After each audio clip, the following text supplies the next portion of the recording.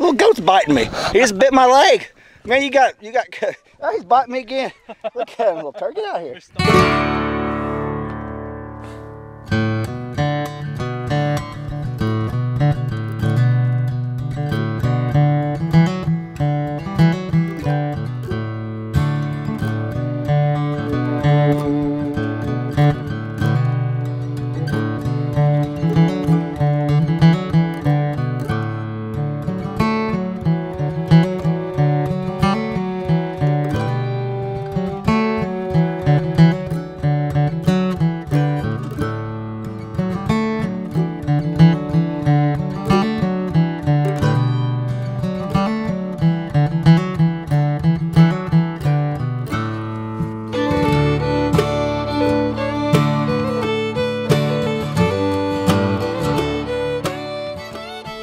What's up, everybody? Welcome back to the channel. Hope y'all having an awesome day today. I have a little treat for y'all. I'm up here at Hidden Heights Farm.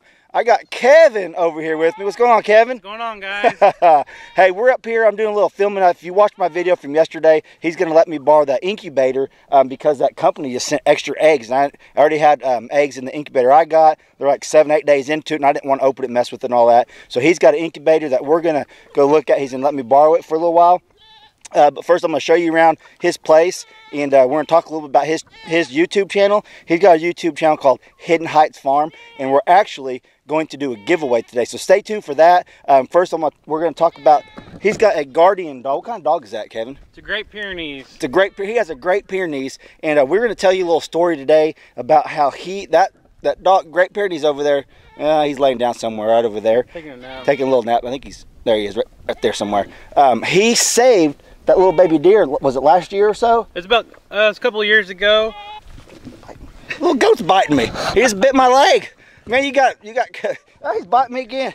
Look at him, little turkey. Get out here. They're starving. All right, so a couple of years ago, a couple of does kept jumping the fence, and this was in the fall, right before hunting season. And they had a couple of fawns, and when the fawns just got old enough they could jump the fence, the does were in there eating. I had some turnips planted, and for whatever reason, the does jumped the fence, left, and one of the babies got scared and ran straight towards the fence and got its head stuck in the fence. Well, this was at nighttime. I woke up in the morning to go to work, and my dog started barking like crazy, like there was a coyote or a stray dog over there. So I seen it over there, and I went to check out what it was after, and it was laying, by the time I got out there, it was laying on the ground right next to this little fawn. The fawn, I guess it jumped over and it got scared and tried to run through the fence instead of jumping back over. So it got its head stuck. I remember you showed me pictures and videos of it. It was crazy. Yeah. Here in just a little bit, he's going to share some pictures with me and maybe some video if he can find it. And I'm going to put it in this video for y'all. But first, we're going to do a giveaway today. If you guys been with me very long, you guys know I do giveaways time to time. Well, today, what I got for you is I got a $50 Visa gift card. It's for anyone can win it. The only thing you have to do is you have to be subscribed to me, obviously. You have to go subscribe to Kevin at Hidden Heights Farm, and the video I put a link to, I'll put it right up here. Go click it and say Dutch sent me, or Dutch sent me new subscriber, something like that. That way we know you went over there and subbed. And down below in this video, just put contest, giveaway, something like that I know that you want in the giveaway. So if you don't put a comment down below saying that you want in the giveaway, you're not going to be in it, because I do a random picker, and what it'll pick the comments, and it has to say you're in the giveaway, because that tells me that you went and subscribed to him and you subscribed to me. So with that being said, good luck to whoever enters the contest. Yeah, let's build his channel. We got about 500 subs right now. I hit 500 this morning. He hit 500 subs, guys, and that may not seem like a lot to some people, but it's very hard work. It is not easy at all.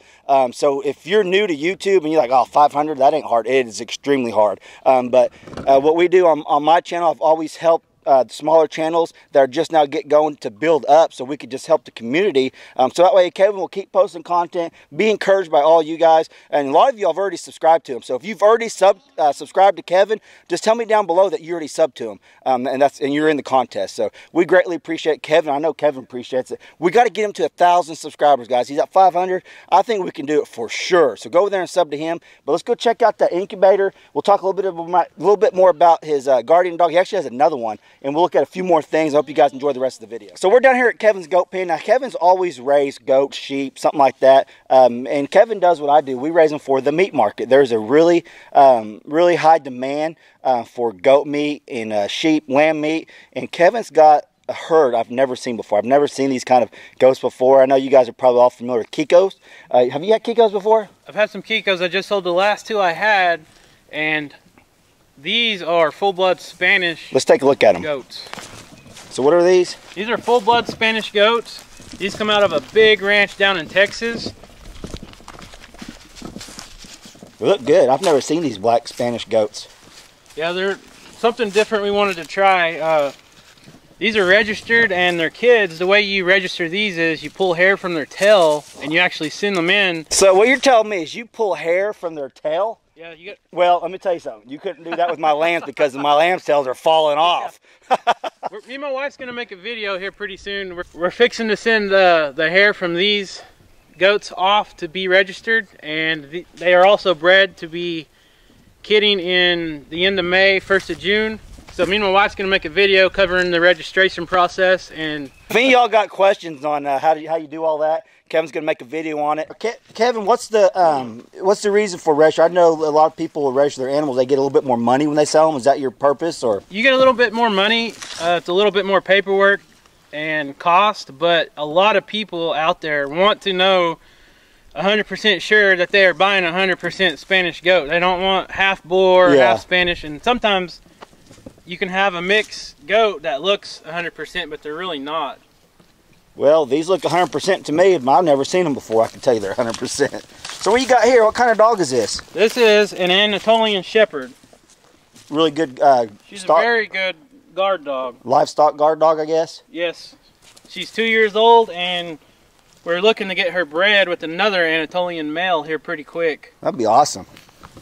Yeah, but these goats, I guess they're in high demand around here because there's not very many people who raise these. You're probably about the only one around that raises these kind, aren't you? Yeah, in northeast Oklahoma, I have not found another breeder that raises these goats. We had to go to Bristow or Drumright to pick this little herd up, and they came straight from a ranch way down in Texas where they have like 5,000 acres of just open range. There's nothing down there but rocks and dirt and I guess mesquite trees that these things live on.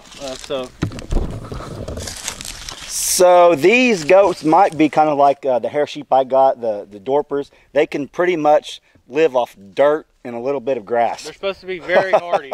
That's awesome. That's the stuff we need out here in Oklahoma because our weather's changed. Like the wind blows. It could be 90 degrees today. Tomorrow it could be freaking sleet, and it's crazy out here. Right. So when we have these droughts and stuff like that, goats like these Spanish meat goats, they're meat goats, right? Yes. These Spanish meat goats, they thrive. They thrive, and that's the same thing with the Dorpers I got. They thrive in the conditions that we have here in Oklahoma, and that's part of the reason why me and Kevin got the animals we do, because they're not real high maintenance. I'm guessing these are probably parasite resistant too, like the Kikos. That's what everybody that raises them says. You can get online and research it, and that's why we went with these.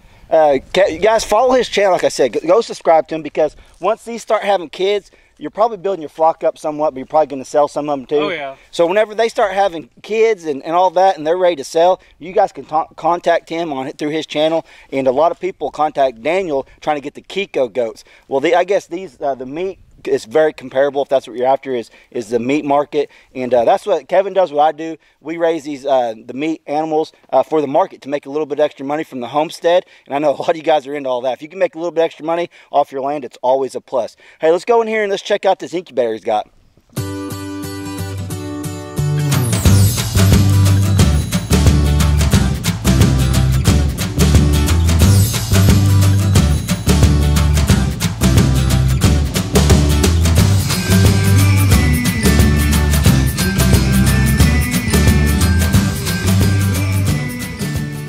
Hey, so we're in here in Kevin's shop. Now he's got pretty much the same setup I got for the incubator wise. He's got the automatic turner. He's got a little thermostat that does the humidity and all that. So you guys are probably familiar with this if you've seen me use mine. But we're gonna go back out and we're gonna talk about his guardian dog and how it saved that deer a little bit more, and we're going to show you some footage if we can find it, but for sure show you the pictures of this thing got stuck. I remember this like it was crazy. He's like, man, you can't believe this. My guardian dog pretty much saved and guarded that little baby deer. So let's go back out there and take a look at your dog. You want to? Right. So what happened after you after he saved that that little baby deer? What I come outside that morning, he's barking like crazy. I knew something was up, and I go down there to check it out, and of course this little fawn has his head stuck in the fence, and it looked like he hurt his leg or something. So anyways, I brought the fawn back to my house and put it in this pasture right here. It's about 3-acre pasture. And the mama, I seen the mama, she didn't leave his sight hardly. She was blowing at me when I went and picked up that little fawn and stuck him in the back of the side-by-side. So I brought the fawn up here, put him in here, and by the next day that fawn was gone. He finally figured out how to jump the fence and went back with his mom. So this dog right here, if there's a goat, or just like in the case of that deer, if they're hurt or if they're kidding, laying down on the ground away from the other herd, he will lay right there and just protect them. And if he thinks there's something wrong, he'll try to alert us and to get our attention to come check it out. Does he, now when there's baby goats on the ground, will he actually lick it too to clean it up? Yeah. I seen was that yours that did that? Was yeah, that I got a video I shared the other day when the triplets were born. Go check that video out. Look under my playlist under goats. He will sit right there and he will help the moms clean them up. It's crazy. That's pretty dang cool. So as far as livestock dogs, I've always heard these Great Pyrenees are by far the best. I've been wanting to get one, but Gabby does such a great job that we really just haven't got one yet. But once we build our flock and get 30 head of ewes running around, we might have to just get one like Kevin's got and leave them out there to protect the flock. Now Kevin, I'm guessing you live out in the country. Kevin's got like 20-30 acres out here, yeah. Woods all around, coyotes all the time. Coyotes, hawks, owls. What about pigs? I know you shot some pigs. Didn't you say he's actually ran pigs and coyotes off from out here? He's killed coyotes. That's awesome. Coyotes, he just rips their throat out. He's crazy. Stray dogs, cats, anything that poses a threat. And even when my kids are out in the yard playing and stuff, sometimes we let him out. I know some people say that on these livestock guardian dogs, you're not supposed to interact with them, you're not supposed to play with them. But I mean, really, they're protectors of our livestock and to my family. And the family, absolutely. So, that's awesome. I probably need to get one too here in the future. Well, Kevin, I got to get out of here. I got to go put them eggs on the incubator. So you want to say anything to the audience? Guys, thank you so much for coming and checking my channel out. I know Dutch has sent a lot of people over to my channel that has subscribed, and you guys have told me that he sent you. I really appreciate it. That's the only way we can make it on YouTube, if you guys interact with us. Yeah, the support. And it helps out a lot. But anyway, subscribe to my channel. Enter in this giveaway for this gift card, and follow the rules that he said to do. Hey, I'll tell you what, I'm gonna give away a t-shirt too. Keeping it, I don't have one on today. Actually I got my flannel shirt on. Brandy hates this, so I wear it all the time. It's so funny. But I'll give away a free t-shirt to one of y'all also. So $50 gift card and a free t-shirt. Heck yeah. That's awesome. All you gotta do is go subscribe to his channel. You've seen all the stuff he's got going on. You guys are gonna love it. He's got more animals than I got. He actually has some peacocks. Fix and build a big. Well, I said, where's your peacocks at? And he's like, I sold them. That's what Kevin does. Kevin, a lot of his animals serve a purpose. A lot of them for food. Some are for making money for off the homestead. That's awesome. So go join his journey. Watch what he's got going on. And you say you're getting ready to build a better pig pen? Fix and build a big hog pen. Big old hog pen. Kevin, you raised some big black. Large black hogs. Large black hogs. Red wattle hogs. I love the red wattles. Well, you butchered a couple from you. Yeah, I got two that you've seen on my channel that I got from Kevin. They're red wattles by far my favorite. I don't know about you guys out there, but I love them. But anyways, I gotta get off here. I gotta go edit this video, and I gotta put the eggs on the incubator. So Kevin, thanks for letting me borrow the incubator. Anytime, man. Kind of saved my butt on that, because I hate to let them eggs just go to waste like that. And I still don't know why that company sent them to me. I don't know. But you guys, thanks so much for watching the video. Like I always say, smash that like button if you liked it. And if you're not subscribed, I don't know why you're not yet, go right there. There's a little button you can push. You'll subscribe to my channel. Go get entered on the giveaway and get subscribed to Kevin's channel. Thanks a lot for watching. Thanks, guys. Catch you on the next video.